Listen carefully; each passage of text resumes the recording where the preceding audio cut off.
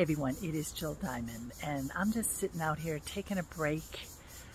Been working a lot this week, and I'm here in Brazil sitting on my friend's roof, getting a little sun before the day is over. But you know, I'm just thinking about you, and I'm thinking about the ways in which I can help you think about your communication, how you can think, you know, it's not just about having an accent that sounds American.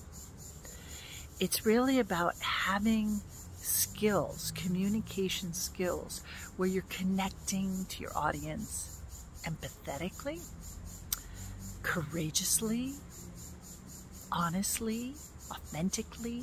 I mean, the list could go on. In fact, write some words in the comments about how can you connect with your audience and make your accent and your English secondary to the information that you're sharing, right? Because it comes from inside. And when you connect to that message and you pause effectively, give your time to think, give yourself time to be the audience and the speaker at the same time, then you're going to find your way.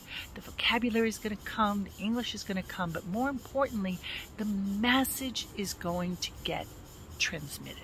All right? So I was just sitting here, of course, trying to take a break, but thinking about you.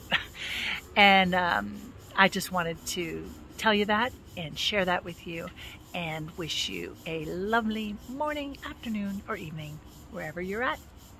Bye.